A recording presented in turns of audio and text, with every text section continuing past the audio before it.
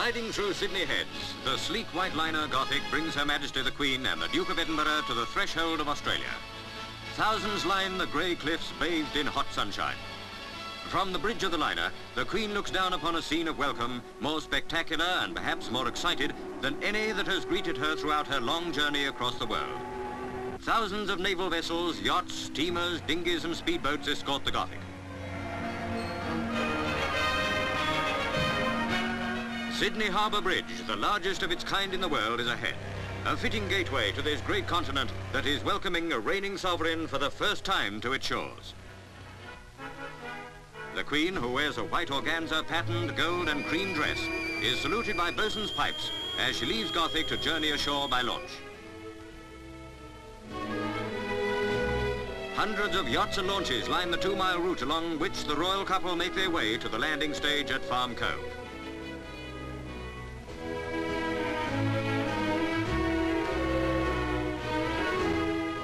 Thousands of flags and pennants flutter in the stiff northwesterly breeze, forming a dazzling, colourful avenue of welcome.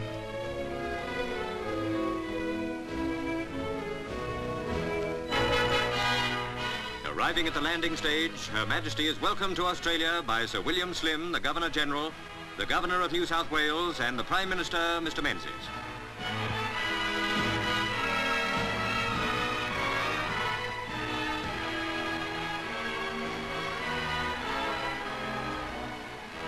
Now, in an open car, the Queen and her husband prepare to make a 9-mile-long drive through the streets of Sydney.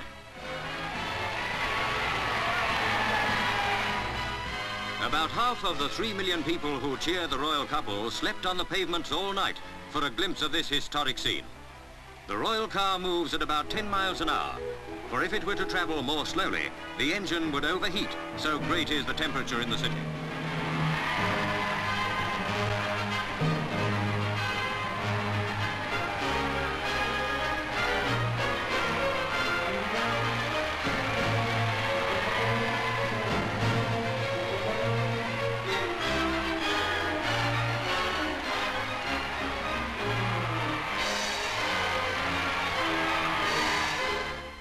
Finally, Her Majesty and Prince Philip arrive at Government House. The royal tour of the great dominion of Australia begins in triumph.